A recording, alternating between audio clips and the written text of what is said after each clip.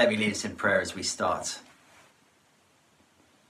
Father, we thank you so much that you are the God of glory, a God whose glory shines out, who loves to make himself known to us. And so we pray that this weekend, for the next 3 weeks, you would help us to be people who rightly understand what exactly that means and how that works for us, that we might truly be people who can behold you in all of your glory and be transformed ourselves into that glory. And we pray in Jesus' name. Amen.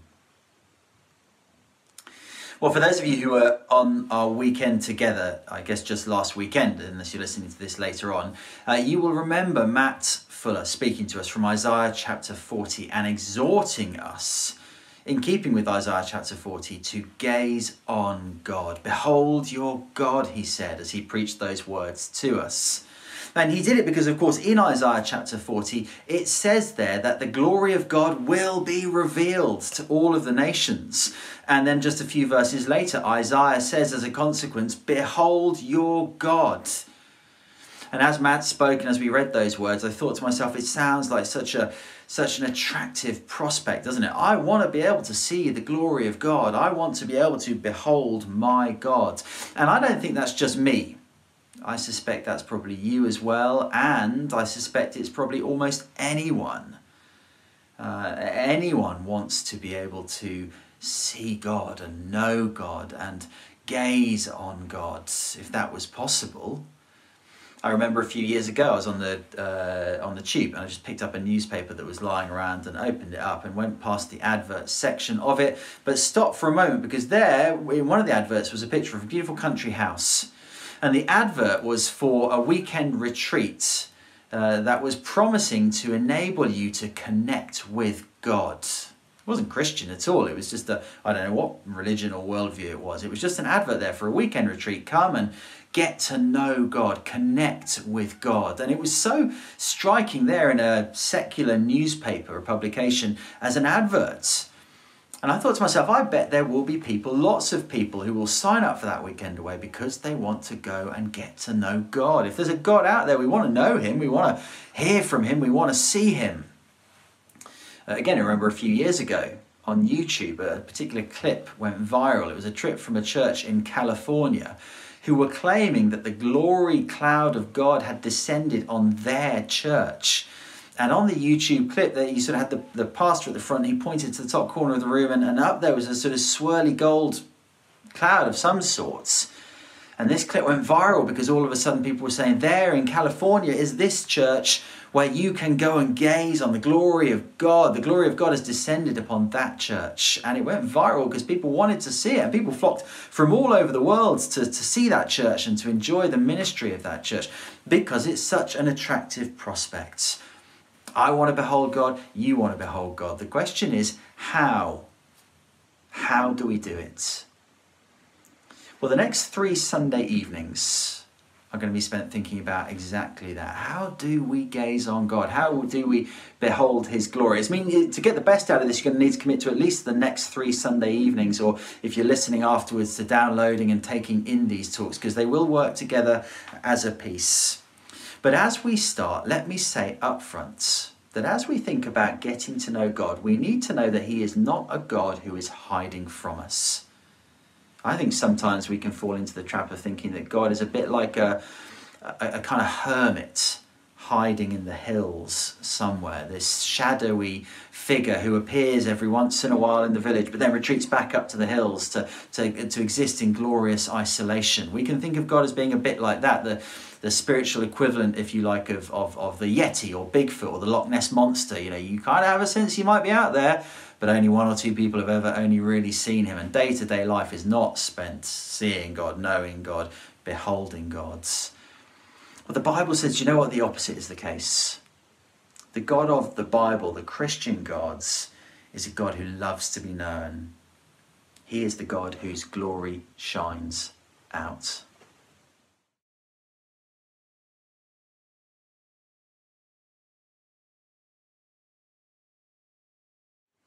The main way that we get to know someone is by hearing them talk. mean, that's just normal human ways of relationship, that you listen to someone and get to know them and understand them. Well, the same is true, of course, with God. And God is a God who loves to talk. Even the very act of creation, the beginning of everything, the world, the stars, the universe, the Bible says that that was done through God speaking.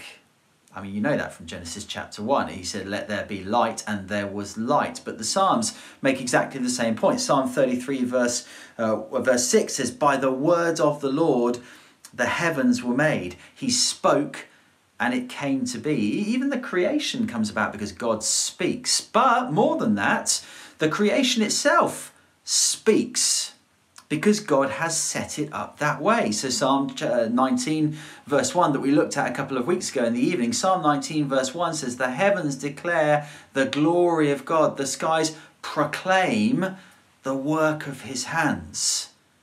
Or Romans chapter 1 verse 20, Paul writes, God's invisible attributes, namely his eternal power and divine nature, have been clearly perceived ever since the creation of the world in the things that have been made.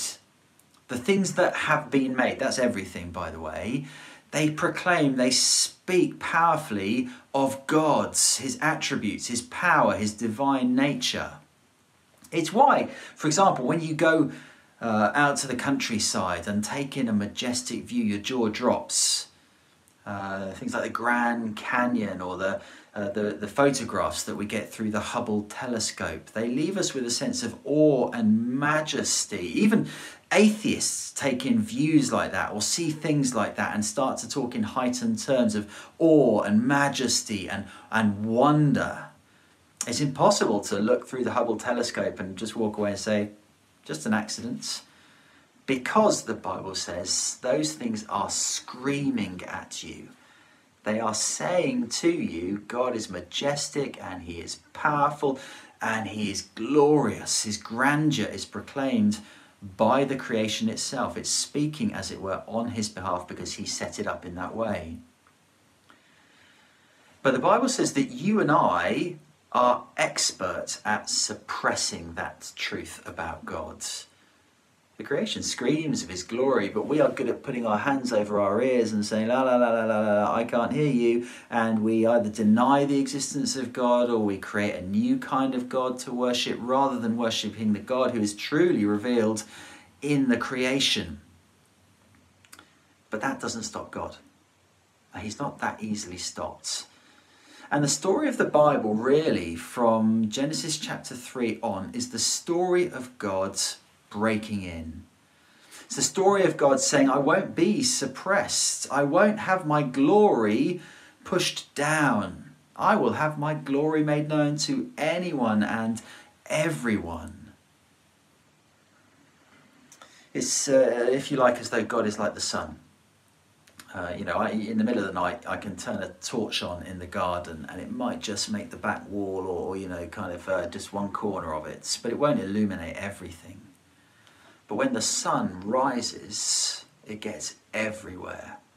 There are no dark places left when the daylight comes. God is like the sun rising. He says, my glory will be made known to all of the nations.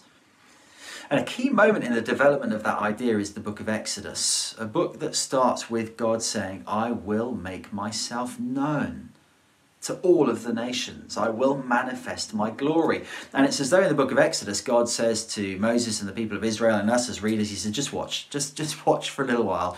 You're going to get to know me by what I do in this instance. And in the book of Exodus, you see amazing miracles happening again and again and again. Miracles that speak of God's power, but also of his grace in salvation as he rescues the people from Egypt and slavery therein. God's saying, just watch me, you'll get to know me by what I do. It's an amazing act of revelation on his part as his glory shines out. But there's a key moment in Exodus chapter 33 and 34. We're going to read from them in a moment, so if you've got a Bible, grab that and turn to it, where Moses has a private meeting with God. And he says to him, God, I want you to show me your glory. Show me your glory. It's the same question that we're asking. I want to behold you. I want to gaze on you. I want to know you fully. Lord, don't hold back. Show me everything. And in Exodus chapter 34, God says, I'll do that. I'll show you my glory. And Rich is going to read that for us now. The reading is from Exodus chapter 33 verse 17 to chapter 34 verse 9.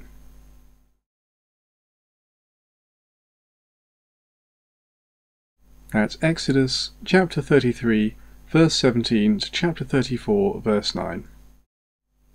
And the Lord said to Moses, This very thing that you have spoken I will do, for you have found favour in my sight, and I know you by name.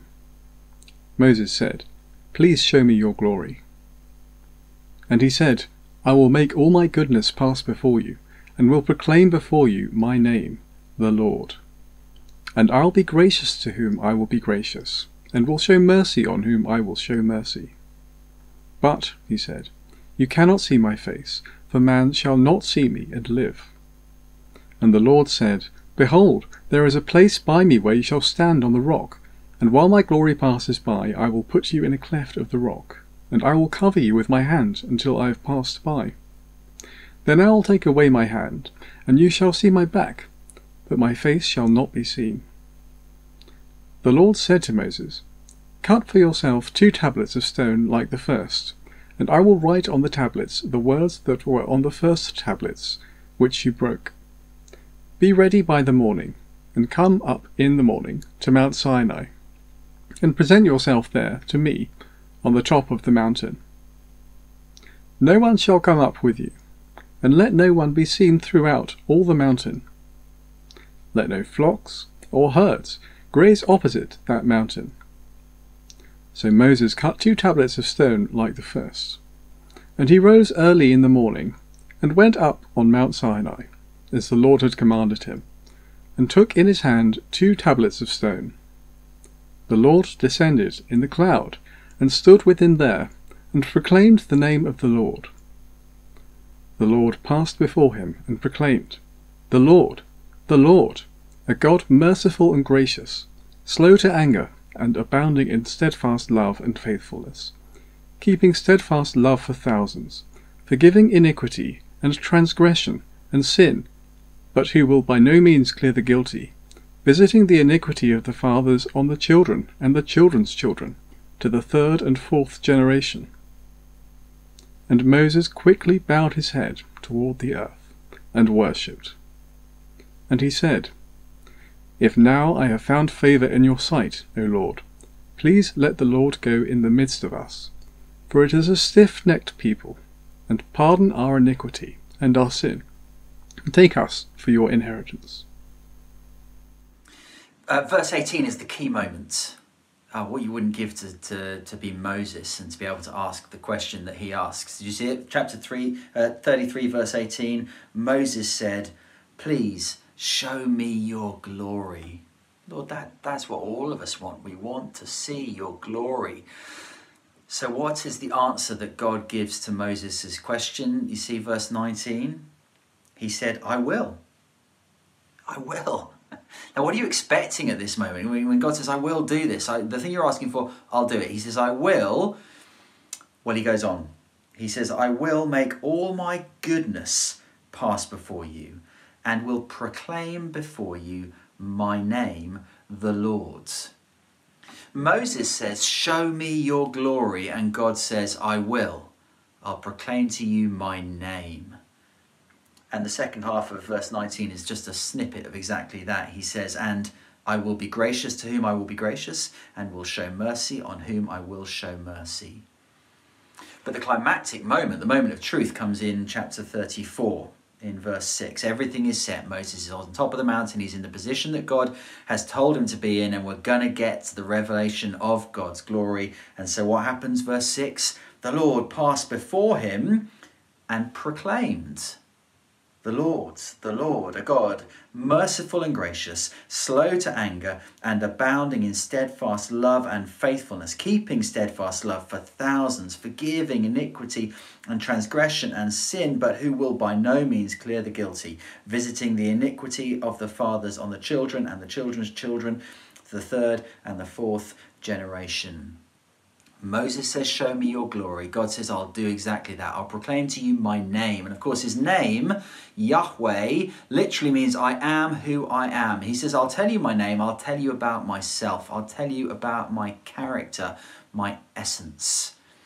If you asked Usain Bolt to show us his glory, he'd point you to photos of the Beijing Olympics in 2008 as he set that world record sprinting 100 metres. If you said to Serena Williams, show us your glory, she'd probably point to a trophy cabinet laden with all the Grand Slams. You said to Lin-Manuel Miranda, show us your glory, he'd point us to the stage musical Hamilton. We could go on and on and on. When you say to God, show me your glory, he says, I'm going to tell you about my character. You want to know what's the most inherently glorious thing about me? It's who I am. And this list of characteristics in verse 6 and 7, grace and mercy and love and justice, these are what make God truly glorious. And this is what he wants us to know about him. He says, that's my glory. That's what I want you to know. That's what I want you to be most excited about. In the Christian life, it's so easy to get excited about all kinds of different things. We hear about an event over there, or a happening over there, or a cloud appearing in a building in California over there. And God says, no, look, when I reveal my glory to you, it's going to be my character that's revealed, that's displayed for everybody to see. In the end, I don't want you to know about happening here or happening there. I want you to know about me and my essential character. And the rest of the Bible story from this moment on is like a stage, as it were, laid out for God to do exactly that, to reveal his glory. And the Bible story is event after event, an episode after episode, a speech after speech of God, just showing who he is and what he's like. The grand stage of human history plays out in front of us so that we can get to know God and his glory, just how good and wonderful and majestic he is. All of it screaming all the time, God is glorious, God is glorious. But this stage play, as it were, this musical, as it were, this story of the glory of God is a story that has a grand climax to it. It has a grand crescendo, because in the end, this God is a God whose glory is seen in Jesus.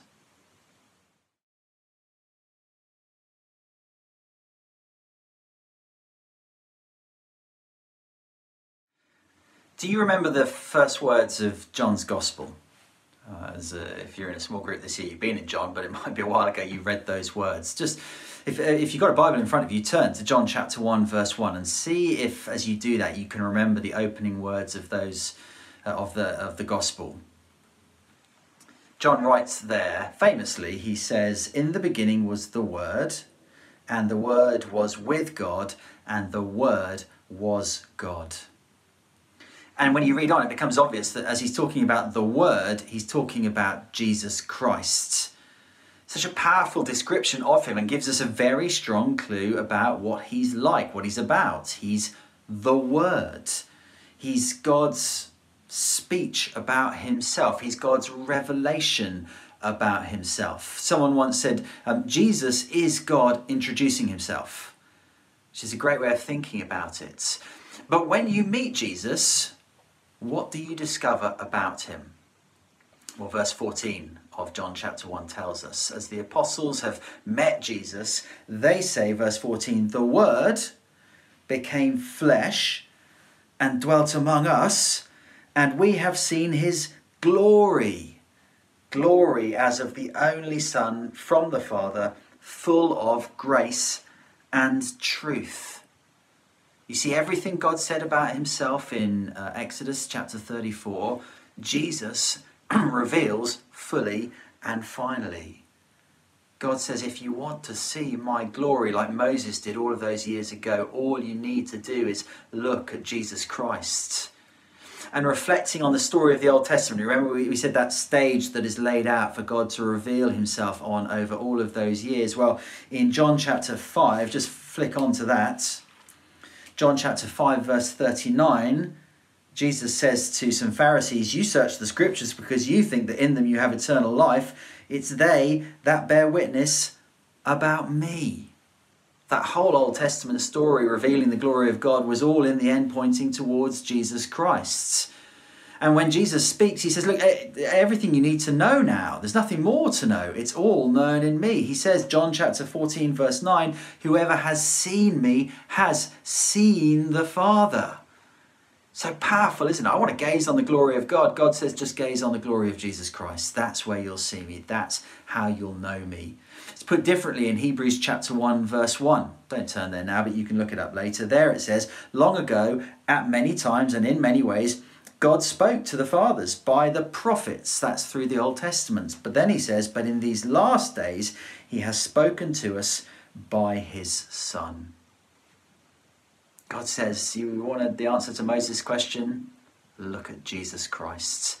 He is where you will see my glory fully displayed. You remember Serena Williams with her trophy cabinet to show you her glory? It's as though the trophy cabinet of God is opened up and, well, there is Jesus Christ displaying the full glory of God. Which means for you and I, we must never get tired of looking at Jesus Christ and of getting to know him as well as we can. If you want, we must get good at sunbathing, S-O-N, bathing. Just absorbing the glory of God manifested in Jesus Christ. When we open our Bibles on Monday morning, it's a treasure hunt as we search for Jesus Christ on the pages of the scriptures, like he says we will. And as we open that Bible, we should imagine ourselves opening something that suddenly the light shines out from, because it's a full revelation of Jesus Christ. As we pray before we open the Bible, we should pray, Lord, show me your glory in Jesus Christ on the pages of the scriptures. As we walk through our days, we should get good at walking through our days conscious of the presence of Jesus Christ with us by the Holy Spirit in a way that brings our mind to him, helps us to follow in his footsteps, help us to remember the grace that's manifested in him, help us to live according to the example that he shows us again and again, just enjoying and reflecting on Jesus Christ, because that's how we know God. When we meet someone for the first time, we tend to, maybe in the next few weeks we'll shake hands again and that kind of thing. That's what you used to do. You shake hands, or you might, I don't know, whatever, however you do it. And normally, or it would be very unusual, wouldn't it, if you shook someone's hand and said, hello, so-and-so, nice to meet you. Tell me about myself.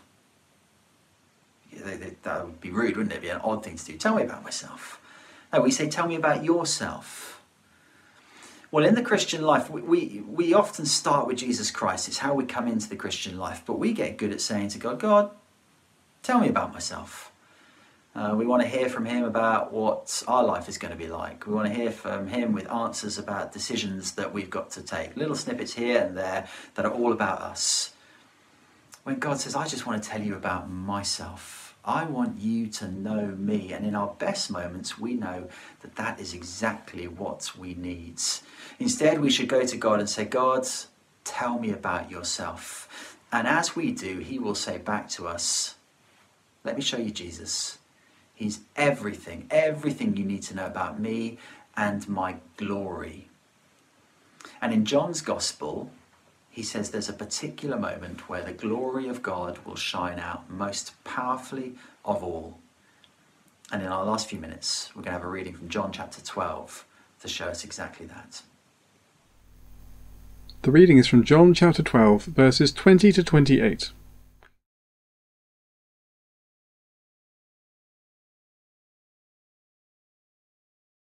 That's John chapter 12, verses 20 to 28. Now among those who went up to worship at the feast were some Greeks. So these came to Philip, who was from Bethsaida in Galilee, and asked him, Sir, we wish to see Jesus. Philip went and told Andrew. Andrew and Philip went and told Jesus. And Jesus answered him, The hour has come for the Son of Man to be glorified. Truly, truly I say to you, unless a grain of wheat falls into the earth and dies, it remains alone. But if it dies, it bears much fruit. Whoever loves his life loses it, and whoever hates his life in this world will keep it for eternal life. If anyone serves me, he must follow me, and where I am, there will my servant be also. If anyone serves me, the Father will honour him. Now is my soul troubled. And what shall I say? Father, save me from this hour? But for this purpose I have come to this hour. Father, glorify your name. Then a voice came from heaven. I have glorified it, and I will glorify it again.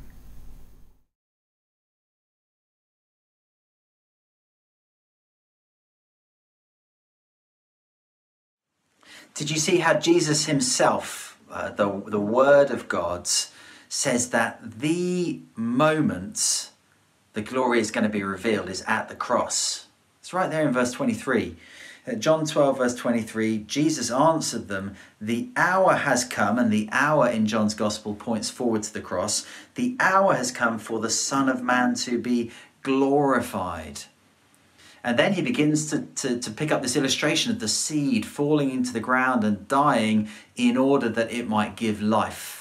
He's speaking, of course, about his death. He is the seed who needs to die in order that there might be life, eternal life, for all who trust in Jesus Christ. And then the thought comes to a climax in verse 28. He says, Father, glorify your name. Then a voice came from heaven. I have glorified it, and I will glorify it again. If you want to see the glory of God manifested most powerfully, so distilled as it were, and then revealed, if you want to see the lights turned up full on the glory of God, well, Jesus says, look at the cross. Look at the cross where I gave up my life. Which is very counterintuitive, isn't it? It might be something that we're familiar with, it might not be, I don't know, but it's very counterintuitive whether or not it's familiar. Because when we think of glory, we think of power, whereas the cross speaks of weakness. When we think of glory, we think of beauty, whereas the cross is an inherently ugly thing. When we think of glory, we think of exaltation, whereas the cross, of course, speaks of extreme degradation.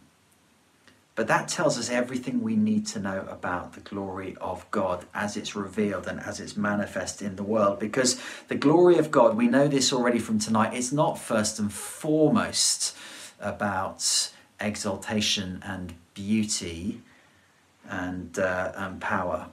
It is, of course, fundamentally in the end about all of those things, but there's a route to those things through the cross, because actually the glory of God is about grace and forgiveness and mercy and steadfast love. That's Exodus 34, isn't it? This is the essence of who God is. He is all of those things: grace, mercy, steadfast love, and justice.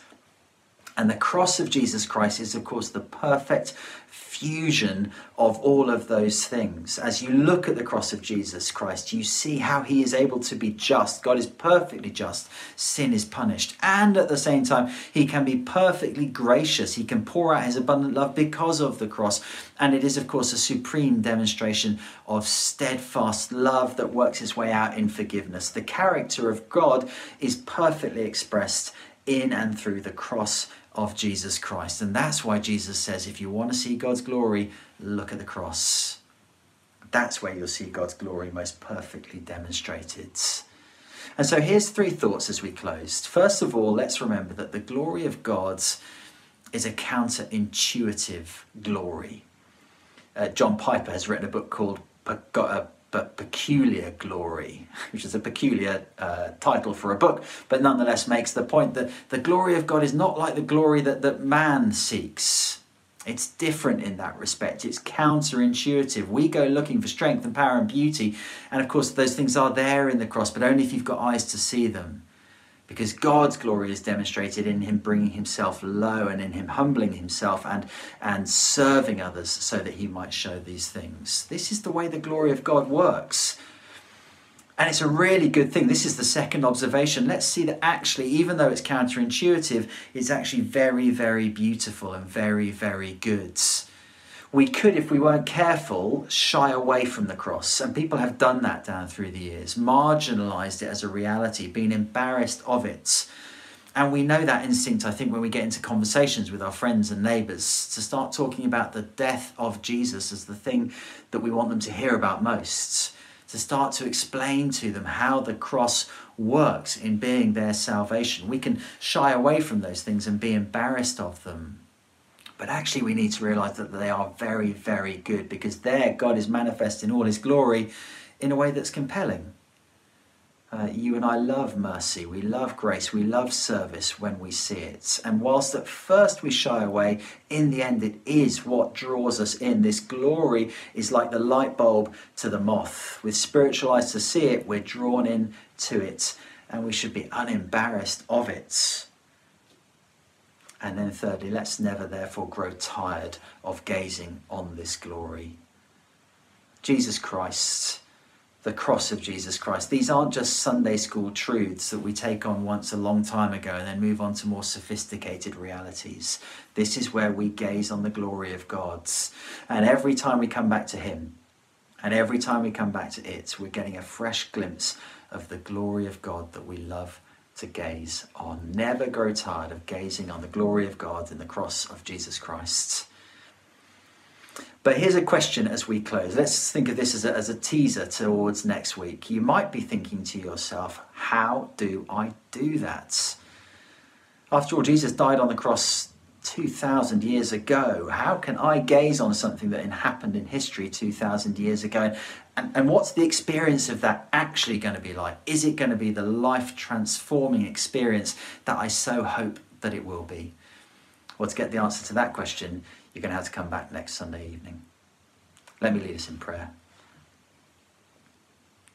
Father, we thank you that you're glorious, that you're so magnificent, that you're so majestic, that in the end, actually, there is a beauty and a power and an exaltation in the cross of Jesus Christ that is compelling. And we ask, Father, that you would help us, therefore, to be people who gaze on that glory, who behold our gods, and who receive the life that comes from it. And we ask it in Jesus' name. Amen.